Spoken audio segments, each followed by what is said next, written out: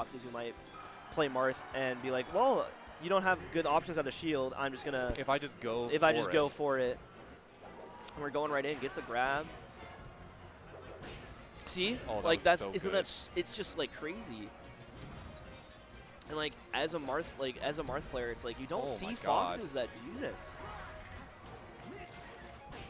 And just going for the up throw. Like there, that runoff, like he gets the up air killed still, but that runoff up air was supposed to would have killed. He meant to run off jump up air, but he got his jump spot eaten. He's just shining these like rising aerials. Now what Kikoho is like. I've seen his combo game, and it can be insane. He has the pivot tippers down. He has the ledge guards down. He has like that insane up smash. And look, like I said, he has the pivot tippers down. But cupofwater has the DI on those F smashes down. I think Kikoho was going for another one-hit nair there to extend that, which would have been wild. Because two in one stock. Like, oh man, yeah, I love it. Good way to. I mean, it's a good way to get yourself like feeling. Yeah, for sure. Yeah. If you kind of get blown up like you do in that first stock there, sometimes you got to do a little bit something different to until you get yourself get your head back in the game. DI'd that way out and just died. Yeah. A beat a little too high, got shine for it. Makes sense that he would want to DI out because he's trying to make up throw up air harder. Yep. And so he kind of got mixed up there with the throw. Yeah, he could have still like did not beat that snap to ledge instead of getting shine there, but it can be hard to get around that shine. We're gonna see a good extension. Tries the wave dash into comfortable. Oh, really good dash back. I love that dare. That's so good. If they at any percent, I learned this from Bank, who's a mass Marth I did not name as one of the good Marths only this region. But you can especially versus Falco is really good. If at like 30 to 40 up throw dare, you can't react to the DI. But it combos. Yeah. And you just have to instantly do it and get the kill. You just have to know. Yeah. And even if they're not over the stage, sometimes they DI away because they think something else is going to happen. And then they DI away the dare over stage and die. So it's really good to like get yourself back into it. Not liking like these tech chases. Kikoho has already started to struggle with the set. Like Cup's getting some roll-ins that you kind of don't want to see as Marth. It's like you just lost center stage there, but gets reverse fair. Sick. Cup rolling up the sleeves for the last stock. Yeah. Took a deep breath before this one. Yeah, didn't overextend there. Has a good percent. Gets the grab, and this might be it. Does not get up throw in time, but needed more percent for up air to kill. Yeah, sometimes it's just a gamble. It's like, hey, are they going to start mashing? That was a crazy bear. I again say nice bear, but it like shield poked the Marth head. Like it was super calculated. Tried to go for the shield poke on with the up air there the up air as well. Yeah. Again, like as Fox here, it's scary because you're kind of at the same percent. Like yeah, it doesn't matter. Your percent doesn't really matter as much because you can just die. Starting. Good tech on that platform, making sure to be ambiguous with whether he's going to land or not. Very good patience by Kikoho there. That might be. Wow, that killed. Wow, that killed.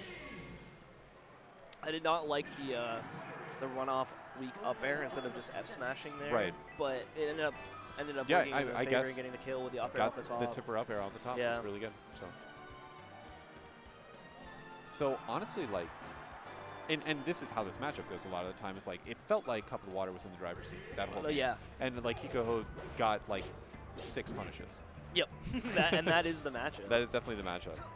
And so Cup just needs to, buckle down. He's doing the right things. Yeah. No, it wasn't like it went wrong because of some inherent flaw in game plan, or it was just a couple punishes just did not go Cup's way. Right. Especially that like dare kill at like 60 or 70, where he didn't have to die there. Again, this is where Yoshi's is really nice in this matchup for Fox because a lot of things that aren't kills all of a sudden become kills. And like your punish game, the punish games become a little more equal. It can be scary, but it should always be scary versus a Marth. So you're gonna see like good Foxes always go here because you buffed Marth's punish game too. Well, Marth already sent a 0 to death to you.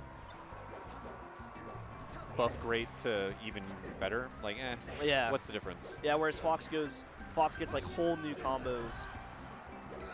He's been getting the tippers on these like slight angles that Cup's been going for. Part of it might be the box where Cup when Cup commits to that slight, only has a couple slight angles. Ooh, gets the uppy. instead of dying there. That was an important, very important for sure drop for this game. And then What could have been again, we're not like seeing like Kikoho just grab the ledge or go for a dare. He like is trying to fight the up B. That's a kill though. Oh, Randall! Oh, Randall, get in there. Insane dash dance. Called out on that one though. Nice, really good. Sometimes like you CC that and you get pushed too far away. Oh my God, just shines the Nair. Yeah, Nair back onto stage is definitely a risk. I think in general it's just not good. It can feel good when it hits, and this might be the game. Oh, he would have died. Oh.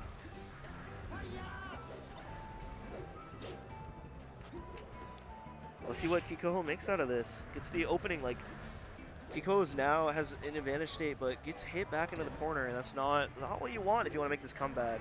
You don't want to be taking any more damage. Kikoho does keep slipping in on these refreshes, though. Yeah, and another Nair from ledge gets punished. So we'll see how he adapts to that. Maybe cools it on the Nairs from ledge a little bit here for the rest of the set. Yeah. It's definitely something where it's like, yeah, you can get a lot, and you're uncomfortable being on ledge as Marth. Yeah. It's like it's a hard to get any gallon. And so I understand like the desire to get something quick. But you know. But when your opponent's just like punishing it like that, you get at some point you got to stop. You got to stop. Yeah. Interesting. Went for an interesting side B extension there, but you can just DI them right. Good DI on that reverse fair. Yeah, and then we're gonna see what Cup gets for a combo. This is definitely Marth's favorite stage, but Fox can do some stuff. And we get a weak fair F smash, the classic. Everyone loves weak fair F smash. Well, except for probably cupofwater right then. This might be converted. I don't know what that. I think that meant to be a dash up smash to try and catch the land. Yeah, I think he just missed the dash. I mean, hard. Like Kiko's playing some like, I would say like spacings in the matchup. You might not be like it's different. You might not be used to like a Marth kind of running forward and then doing like an aerial behind him sort of idea. That it's unique in the matchup. Missed that mid shorten. Yeah, definitely a hard one. Feels so good to pull off, though. One of my really good opening by Cup. Everything's right so far. Oh, gets caught there, but gets the good SDI to ledge. Oh, he's dead. F smash. This might be the stock. No, all right. Kiko F smashes the wrong way. A swift 90 though. Those side Bs are not working on Cup. No, you can always just DI them right. So they're like you have to like go. You can like get inside them and mix up which way you side B, but. Again, that angle getting F smash. Yeah.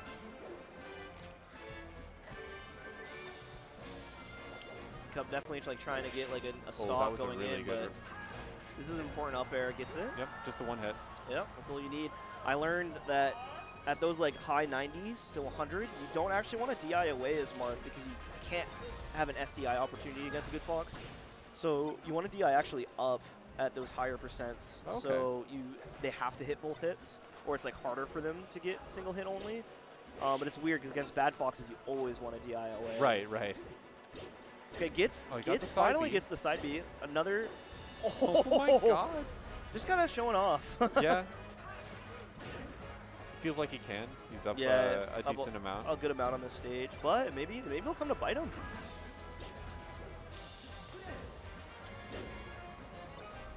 I think Cup is Cup the jump. Oh no, just the bounce off.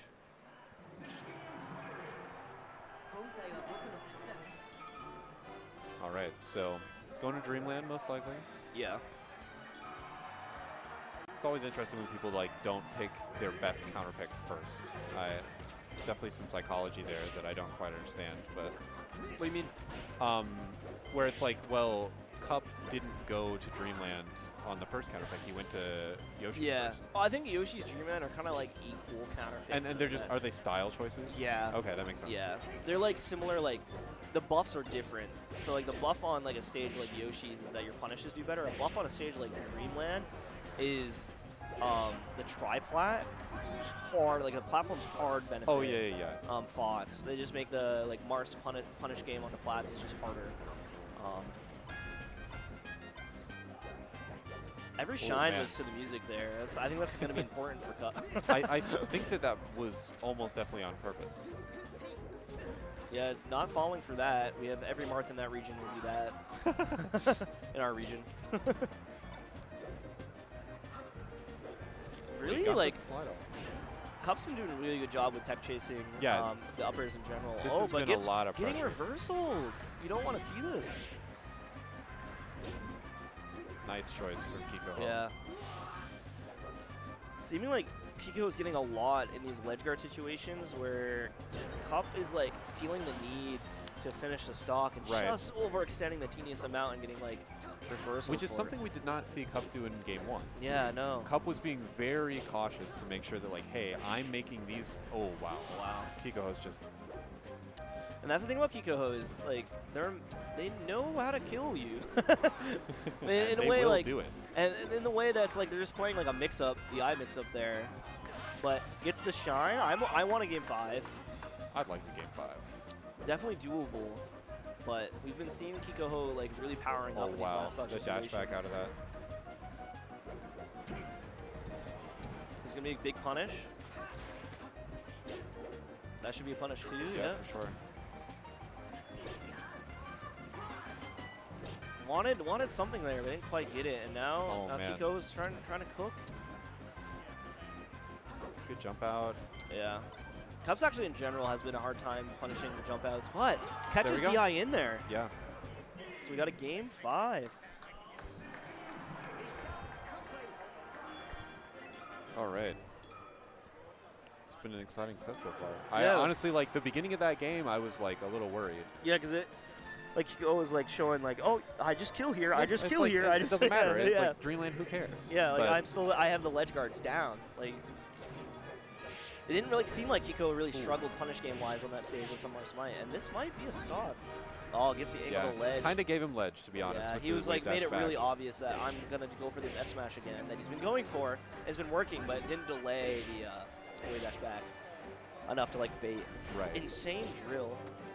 Again, you're not going to kill using those side B mix-ups in New England on another New England player. That one was good, though. The first hit of side B is safe on shield, and the second hit is not actually safe on shield, but it's just enough. Just enough. It's like it's so tight to try and get in there. Because if they do a second hit into third hit, unfortunate. See, I mean, he was going to get shined for it anyways. That's that true. was insane there. That was getting punished. That he didn't do a lot on the other stages. So that's interesting that it came back out.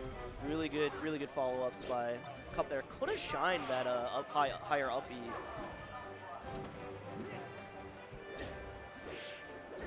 Oh, wow. Great punish. Wow, even gets the kill. Wow. All right. Got the high up air. We're playing Smash 4, 2 stocks. Really good nair grab there. Great tech chase. Again, that turnaround up tilt.